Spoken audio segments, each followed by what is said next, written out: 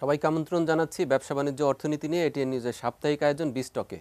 আজ আমাদের সাথে অতিথি হিসেবে আছেন বাংলাদেশ অর্থনীতি সমিতির সাধারণ সম্পাদক জামালউদ্দিন আহমেদ।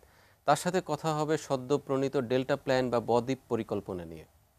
আমাদের অনুষ্ঠানে আপনাকে স্বাগত জানাচ্ছি।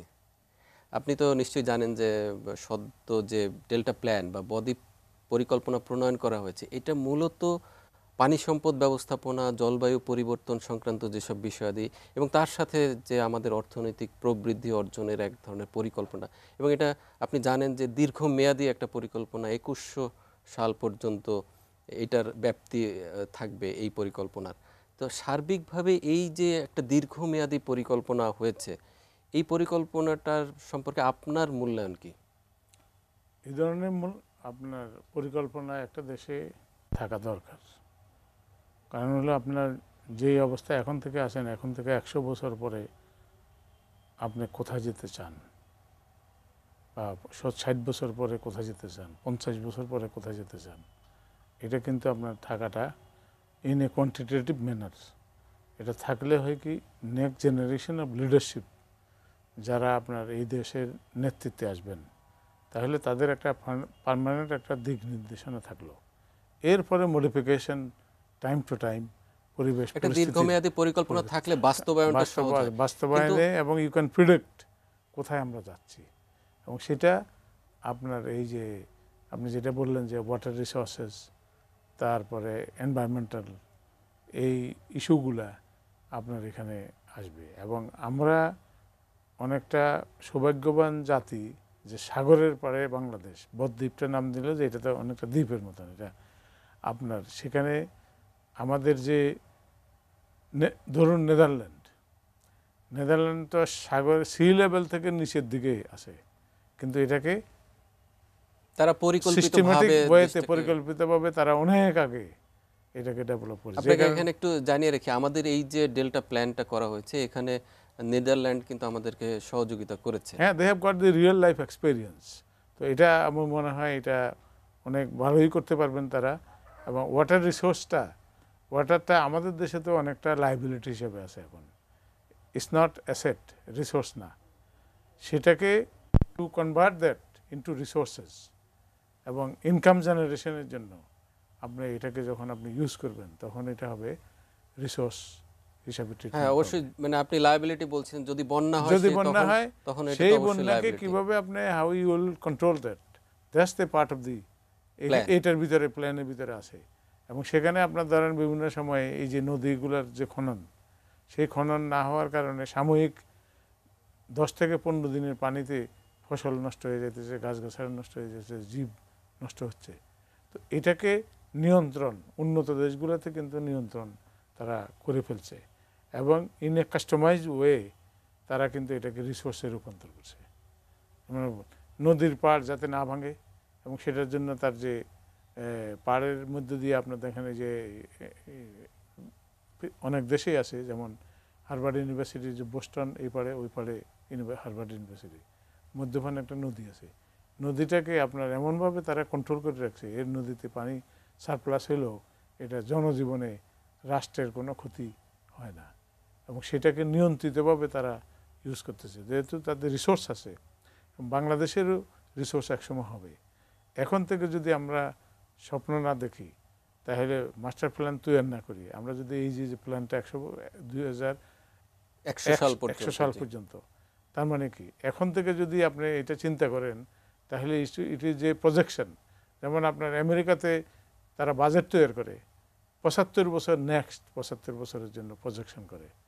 এর ভিতরে তার মানে কি এই বছরেরটা আপনি চেঞ্জ করে নতুন দিলেন, তারপর ওই ফর্মুলায় দেখা যাবে যে ওখানে সার্টেন অ্যাডজাস্টমেন্টের মধ্যে দিয়ে। কিন্তু একটা প্রশ্ন আর কি এখানে করতে চাই, এই যে 75 বছরের কথা আমেরিকার ক্ষেত্রে বললেন, আমাদের দেশে এরকম দীর্ঘমেয়াদী পরিকল্পনা প্রণয়ন করলে আসলে সেটার বাস্তবায়ন অনেক সময় আমরা দেখি যে সরকারের পরিবর্তন যদি হয়, পরিকল্পনা পরিবর্তন হয়ে যায়, এটা কি একটা সমস্যা? এটা যদি ভায়াবল ইকোনমিক প্ল্যান অনুযায়ী করে, একটা দেশের সার্টেন লেভেল অফ জিডিপি গ্রোথের জন্য আপনার এটা দরকার। আপনি এস্টিমেট করলেন, estimation is not the correct figure, এটা সবসময় চেঞ্জ হবে।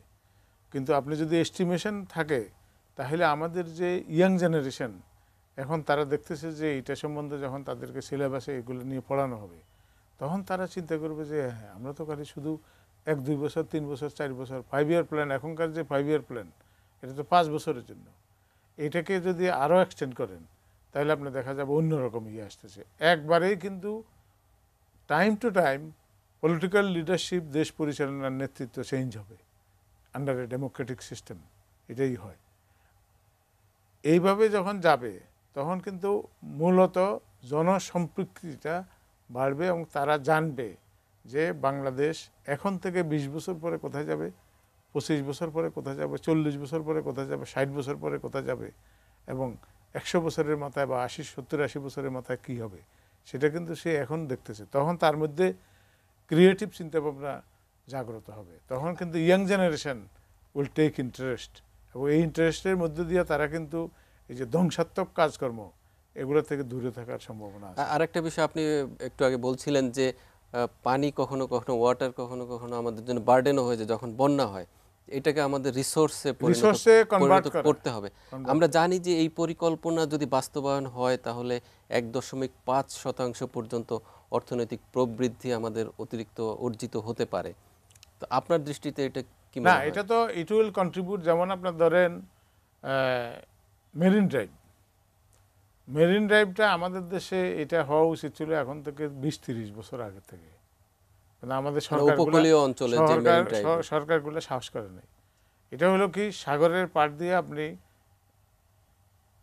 রোড নিয়ে যাবেন, সেখানে ট্যুরিজম ডেভেলপ করবে। যখন ট্যুরিজম ডেভেলপ করে, ট্যুরিজম আপনার জিডিপিতে কন্ট্রিবিউট করে বেশি আকারে। যেমন আপনি ধরেন বিদেশিরা, আমাদের যে লংগেস্ট সি বিচ বাংলাদেশে আছে, আমরা কি ইকোনমিক্যালি এটাকে কাজে লাগাইতে পারছি? এখনো পর্যন্ত নয়। এখানে আপনার যে রিসোর্স জেনারেট হইতে পারে সেটা এনর্মাস, এবং এটা যদি করা হয় তাহলে আপনার বিদেশি ট্যুরিস্টরা যখন এখানে আসবে তখন আর আপনি এই যে এত কষ্ট করে গার্মেন্টস ইন্ডাস্ট্রির, গার্মেন্টসের জন্য লেবার হ্যান্ডলিং এটা না করিয়া ফরেনাররা এখানে এসে থাকবে, আপনি যে ওই ফ্যাসিলিটিটা ক্রিয়েট করতে পারেন, এসে থাকবে তারা, মানে আপনার ভ্রমণে আসবে। ভ্রমণে আসার সাথে দিস ইজ যেটা আমরা যে এক্সপোর্ট, তারা এখানে এসে যত জিনিসপত্র কিনবে, ওই US ডলার বা ফরেন কারেন্সিটা খরচ করবে, সেটাতে আমাদের এখানে ইনকামটা হচ্ছে। This is one kind of sell. এবং তারা যখন হোটেলে এখানে থাকবে, হোটেলের বিল দিবে ডলারে। তো এইটা কিন্তু এখনও আমাদের জাতি হিসেবে, আমাদের নেতৃত্বে আমাদের যারা ছিলেন ওনারা ওইভাবে হয়তো চিন্তাভাবনা কেউ করছেন, কেউ করেন নাই, আবার যারা করছেন সিরিয়াসলি করেন নাই। মেরিন ড্রাইভের কাজ তো অনেকাংশে অগ্রগতি হয়েছে এবং প্রায় হয়তো শেষের দিকে, এবং এখানে আরো অনেক অবকাঠামোগত তখন যখনই হবে, তখন ধরুন আজকে দেখেন এখানে যদি এখন আমাদের দেশে একটা ফরেনার যখন আসে, ট্যুরিজমের কোনো অপরচুনিটিস আমাদের এখানে নাই, যেই কারণে তারা কিন্তু আসতে চায় না। তারা বাইরে দেখে ভিক্ষুক, অমুক তমুক, এগুলা এমন একটা এক্সক্লুসিভ জোন বানায়। সার্বিকভাবে এক্ষেত্রে আমার মনে হয় ট্যুরিজমের ক্ষেত্রে যে আমাদের সার্বিক অবকাঠামোগত উন্নয়নের প্রয়োজন আছে, আমরা এই বিষয়ে আলোচনা করব একটা বিরতি নিয়ে এসে। প্রিয় দর্শক, এবার একটি বিরতি নিচ্ছে, আমাদের সঙ্গেই থাকবেন, ফিরছি কিছুক্ষণ পর।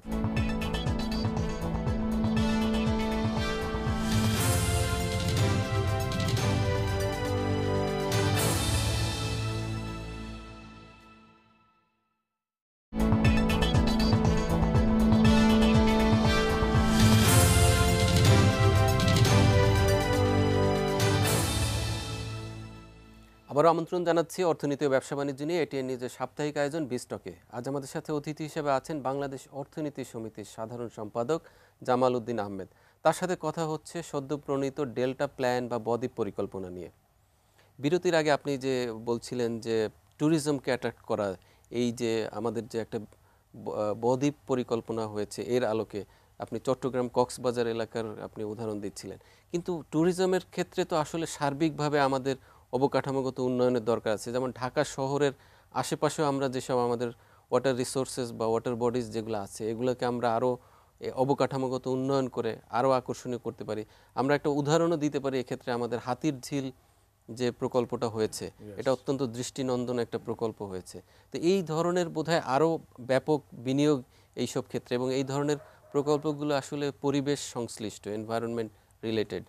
তো এই বিষয়ে আপনার মতামতটা কি? এটা আপনার ধরেন এই এই বিষয়ে আমরা তো বলছি যে আমাদের ওয়াটার রিসোর্সটা যেটা, এটাকে কিন্তু আমরা সঠিকভাবে ব্যবহার করতে পারি নাই, এবং সেটা আপনার এই ধরনের ফ্যাসিলিটিস ক্রিয়েটের মধ্যে দিয়ে, যেমন ঢাকার রিং রোডের কথা, মানে আপনার সার্কুলার যে চতুর্পাশে যে ওয়াটারওয়ে পানি, যেটা আছে, ওয়াটারওয়ে, জি। এটা একবার চালু হয়েছিল, কিন্তু এগুলাকে আরও পপুলার করা হচ্ছে, মোর অ্যাট্রাকটিভ করা উচিত। এটা ইনফ্রাস্ট্রাকচার যদি ডেভেলপ না করেন, যেমন হাতির ঝিলে যাইতে একটা লোক কিন্তু এখন দে are not afraid of, but আপনি কোনো কোনো জায়গা আছে, এটা এমন পরিবেশটা এমনভাবে ক্রিয়েট করা হয়েছে, মানুষ অটোমেটিক্যালি বিকালবেলা যায় এখানে, মানে আপনার এন্টারটেনমেন্টের জন্য ঘোরাঘুরি করে, তারপর বেড়াতে আসে, বাচ্চাদেরকে নিয়ে আসে। তো এটা at the same time income generating যদি করতে হবে, ইনকাম জেনারেটিং যখন হবে তখন এটা ফিজিবল হলো, ইকোনমিক্যালি ফিজিবল হলো। ইকোনমিক্যালি ফিজিবল হলে তখন অটোমেটিক্যালি রেস্টুরেন্ট, কোয়ালিটি রেস্টুরেন্ট ওখানে গড়ে উঠবে, এবং সেটার মধ্যে দিয়ে এই রেস্টুরেন্টে কারা কাজ করবে, এমপ্লয়মেন্ট জেনারেশন হবে।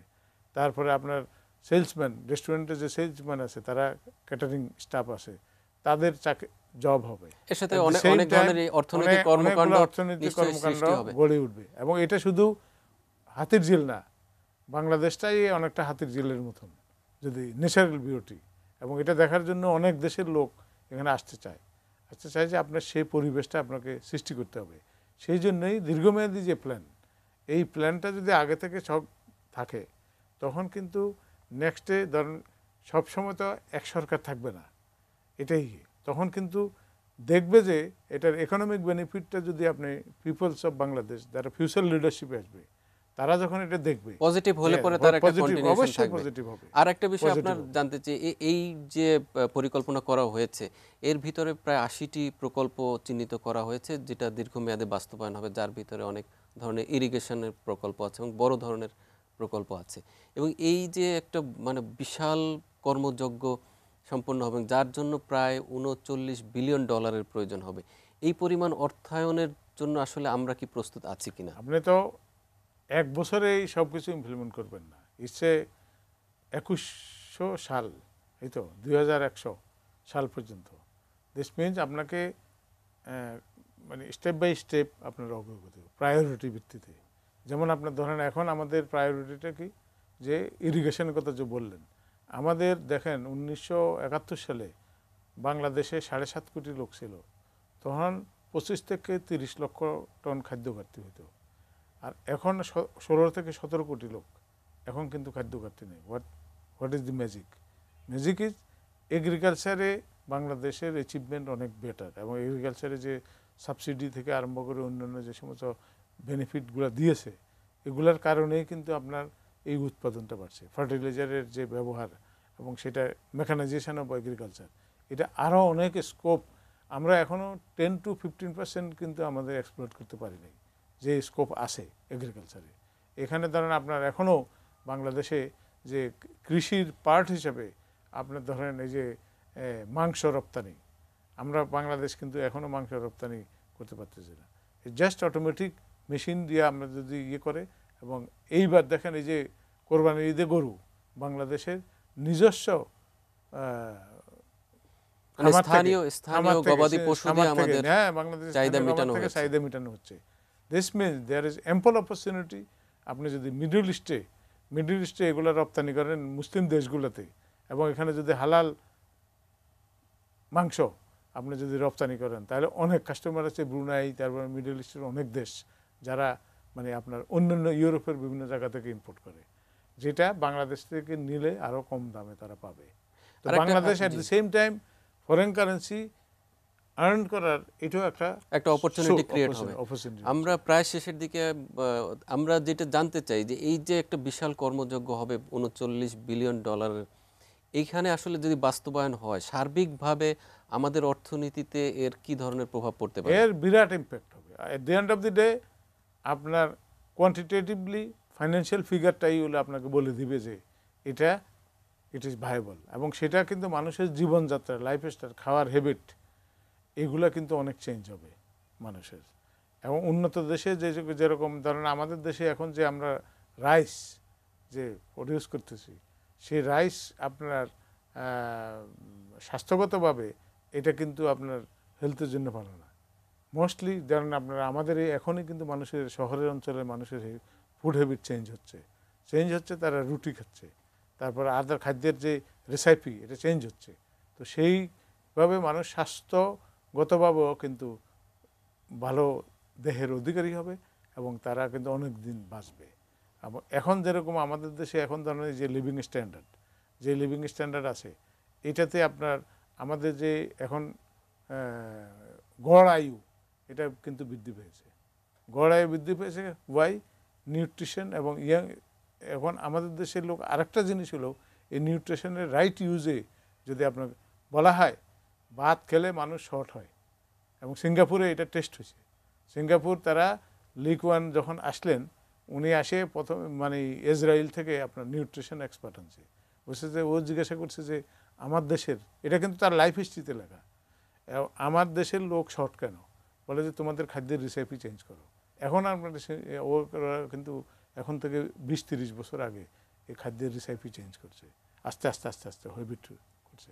যে কারণে এখন দেখবেন সিঙ্গাপুরের ইয়াং ছেলেরা অনেক অনেক লম্বা, আগের জেনারেশন। আরেকটা বিষয় আমরা সেম জানতে চাচ্ছি, আমাদের দেশেও নিউট্রিশনের রাইট মানে খাদ্য যদি উৎপাদন এবং কোয়ালিটি খাদ্য উৎপাদিত হলে পরে তাহলে সেটা কিন্তু আমাদের স্বাস্থ্যে দেশের লোকও প্রভাব কিন্তু পড়বে। অনেক সুস্বাস্থ্যের অধিকারী হবে এবং অনেক লম্বা হবে। শেষ প্রশ্ন আপনার কাছে এভাবে রাখতে চাই, এই যে একটা বিশাল কর্মযজ্ঞ হবে এবং যেটা প্রায় 80টি বৃহৎ আকারের প্রকল্প এই পরিকল্পনার অধীনে বাস্তবায়িত হবে, কিন্তু এই যে বাস্তবায়নের ক্ষেত্রে যে এত বড় বড় যে প্রকল্প হবে বিলিয়ন বিলিয়ন ডলারের, এইটা আসলে বাস্তবায়নের কি সক্ষমতা আমাদের আছে, বা এই খাতে আসলে কিভাবে স্বচ্ছতা, জবাবদিহিতা এই বিষয়গুলো নিশ্চিত করা যাবে? আমাদের দেশে ধরেন এই মুহূর্তে যদি আপনি বলেন 100% নাই, কিন্তু আপনাকে যেই সমস্ত দেশের এক্সপেরিয়েন্স আছে, তাদের যে লেসন লার্ন, সেটাকে যদি আপনি ফলো করার পরে আপনি কিন্তু প্ল্যান তৈরি করলেন, ইমপ্লিমেন্টেশন আপনি অনেক প্রায়োরিটি বেসিস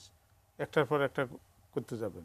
এবং এটা তো ধরেন এখন হলো 2018, তার মানে 2100 যখন হবে তখন এটা কত 18 বছরে আর ডিফারেন্স হলো, 100 বছরের মধ্যে ডিফারেন্স হলো 18 বছর পার হয়ে গেছে, আর বাকি 82 ইয়ার্স, হ্যাঁ 82 বছর থাকতেছে। তাহলে সেই 82 বছরে যদি কন্টিনিউয়েশন অফ আপনার এই প্ল্যানের ইমপ্লিমেন্টেশনের প্রসেস থাকে এবং সেটা আপনার সমগ্র জাতির ঐক্যবদ্ধ একটা প্রসেসটা, এবং সেটা যখন আপনার ইমপ্লিমেন্টেশন হবে, অবশ্যই বেনিফিট এই দেশের মানুষ, এদেশের ইয়াং জেনারেশন এটার বেনিফিশিয়ারি হবে। আমি হয়তো থাকবো না। আপনাকে অসংখ্য ধন্যবাদ। হ্যাঁ, আপনাকে অসংখ্য ধন্যবাদ, এটার বেনিফিট পাবে। অসংখ্য ধন্যবাদ আমাদের অনুষ্ঠানে আসার জন্য, আপনার জন্য শুভকামনা। প্রিয় দর্শক, এই ছিল আমাদের আজকের আয়োজন। আগামীতে দেখাবো অন্য কোনো বিষয় নিয়ে। সে পর্যন্ত ভালো থাকুন, এটিএন নিউজের সঙ্গেই থাকুন।